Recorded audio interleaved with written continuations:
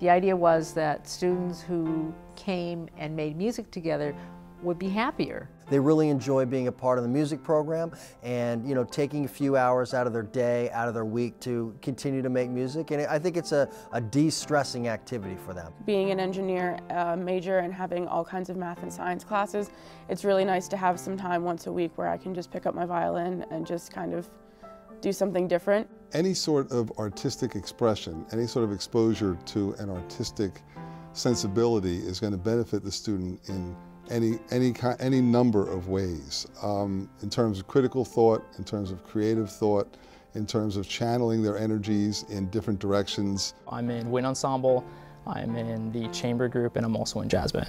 It's very easy to bond in the pep band because we spend a lot of time together at football games, at basketball games. I've definitely met people that I never would have met otherwise, people that aren't necessarily in the sciences. Not just playing music as any other band, but to actually get a sense of the history of the music that we play, the influential people that did it, and what was the intent of the music when it was composed. So wind ensemble, that's more of a kind of a contemporary, modern kind of style of playing. For jazz, the focus is much more improvisational.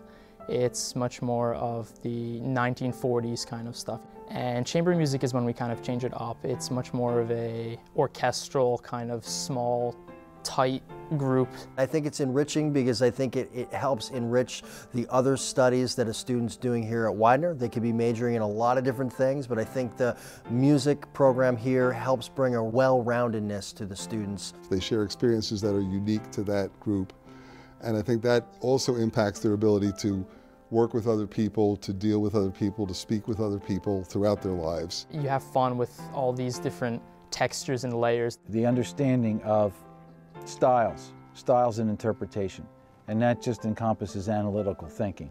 Being able to identify the difference between the conceptual component of each piece of music we play and how it should be approached.